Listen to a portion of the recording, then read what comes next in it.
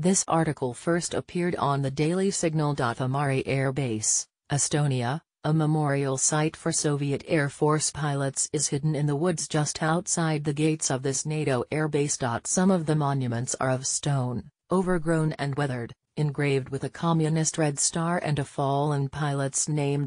Other memorials are made from a fighter jet's vertical stabilizer fin, adorned with a requisite red star and a small photo. Collectively, these forgotten memorials are epitaphs to Estonia's former Soviet statehood, as well as Amari Air Base's Cold War history as a frontline Soviet outpost against NATO. Yet, at this secluded spot on a clear summer day in August, the roar of U.S. Air Force A-10 Warthog warplanes broke the bucolic quiescence. A little more than a quarter-century ago, the noise of those American jets, at this base 160 miles from the Russian border, would have meant war. However, on this day, 26 years after the Soviet Union's breakup, and 13 years after Estonia joined NATO, those U.S. warplanes were flying as part of a NATO exercise meant to reassure Estonia, and remind Moscow, that the Western alliance is ready to defend its members with military force.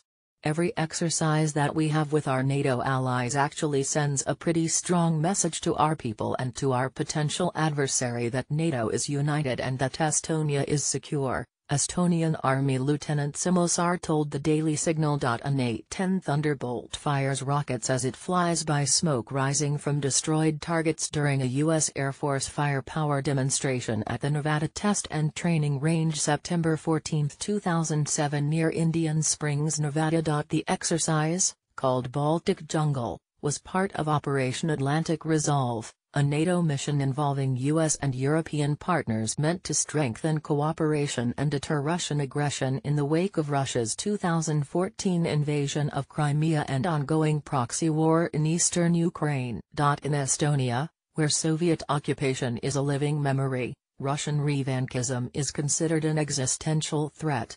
The increased footprint of NATO military forces in the Baltics under the Enhanced Forward Presence rotational deployments announced in Warsaw in 2016, and the constant drumbeat of military exercises across the continent under Operation Atlantic Resolve are, therefore, reassuring gestures to Estonians, and meant to serve as a message of deterrence to Moscow. It shows that we can feel safe, that we are safe, that NATO is working, and that our common values are defended, Sar said. So to Estonians, it is pretty important. Brave New World. On August 10, as part of Baltic Jungle, NATO air, ground, and cyber forces simulated the defense of Estonia from a hybrid warfare attack. It's what the U.S. military calls a multinational, multi-domain exercise, and it was the first of its kind in Estonia. Defending Estonia is not just about A-10s, troops, and tanks, Colonel Jory Robinson, 175th Cyberspace Operations Group Commander, said during a briefing for NATO military personnel at Amari Air Base on August 10. To defend and deter the hybrid threats, the cyber component has to be addressed as well. Robinson was among a detachment of 270 personnel from the Air National Guard's 175th Wing, based out of Warfield Air National Guard Base, Maryland, which was on a 3-week flying training deployment to Estonia in August.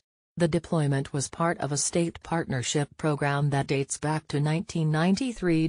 During the Baltic Jungle exercise, a team of 35 U.S. cyber operators at Amari Air Base, working alongside 5 of their Estonian counterparts, responded to a simulated cyber attack in which a hypothetical adversary had infiltrated malware into computers that run maintenance diagnostics on the U.S. A-10s. The A-10 is very much a vulnerable platform, and we need to be able to protect it just like we did in the old school where we would put a bunch of security forces around an airplane, said Colonel Jonathan Sutherland, U.S. Air Forces in Europe Air Forces Africa Director of Communications. Now we have to have those cyber defenders around an airplane, Sutherland said. While the cyber operators worked from Amari Air Base, airborne NATO combat units simulated an airfield seizure at a nearby highway in the rural Estonian countryside.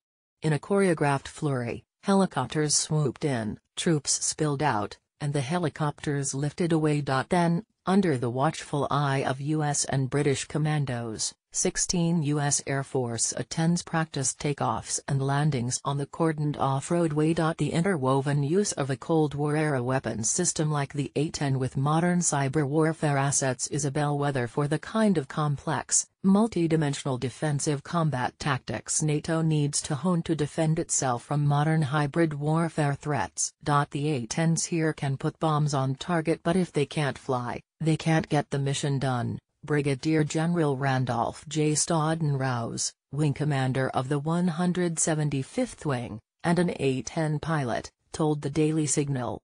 So betul.